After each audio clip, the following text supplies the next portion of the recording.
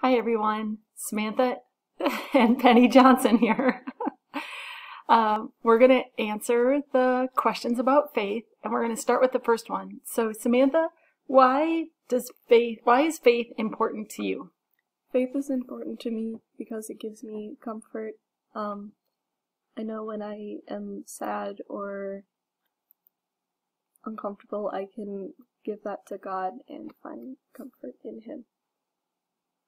Yeah, I like that. I kind of agree with that. The second question is sort of like, why is faith important in life? And I'm going to answer this one.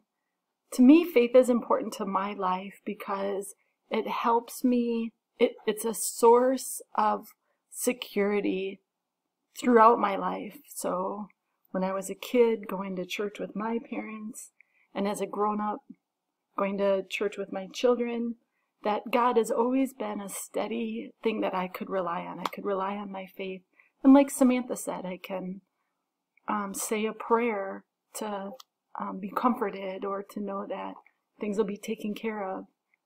And the last question, Samantha, do you remember what the last question is? Why does faith matter in the world?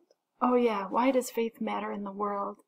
I think faith does matter in the world because it provides a structure for people that without faith, just having talked to friends over the years and colleagues and even kids at church and lots of different people, that when people have lost their faith, they feel like a ship sort of floating out in the ocean all alone and all by themselves.